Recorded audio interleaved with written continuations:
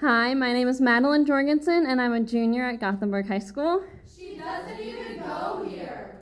And this is my poem, Ice Sculpture. My accomplishments and future goals are collectively a block of ice, slowly melting and slipping out of my grasp. I try and try, but somehow I always melt under the heated stares of others.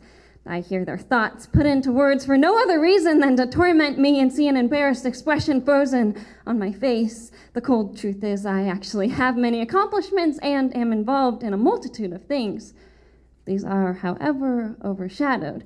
The medals, awards, and trophies from my past are small, singular grains of sand in the desert of people's frozen attitudes. No matter how hard I try, there will always be another sand dune that is higher than mine. Maybe I will be seen, maybe if I am diligent in something other than schoolwork, I will be seen as more than the girl who can help you with your math homework or translate for you in Spanish 3.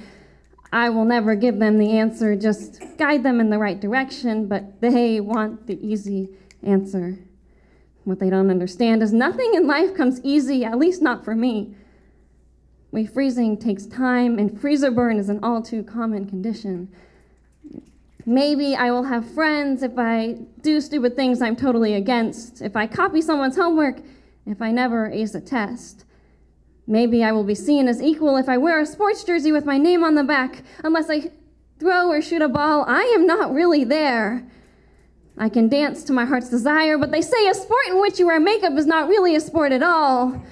Speech, academics, band, and poetry instead of volleyball, basketball, or soccer, my dreams just melt and flow into a sewer grate on the corner of worthless and ignored. Two streets that have become very familiar to me.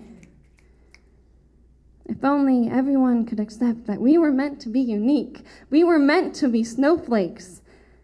But no one focuses on what makes people special. They may focus on what makes people different, like deviating from the norm is bad. So they use those deviations and turn them into stones. So hurtful words are thrown out in hallways, tripping at the permafrost that holds those people together. I heard more hurtful words in the hallway yesterday morning than I have compliments in the last week. All of this swirls in my head. I know I shouldn't let people melt my dreams into a lifeless puddle. Instead, I should use their icy words to keep my dreams solid.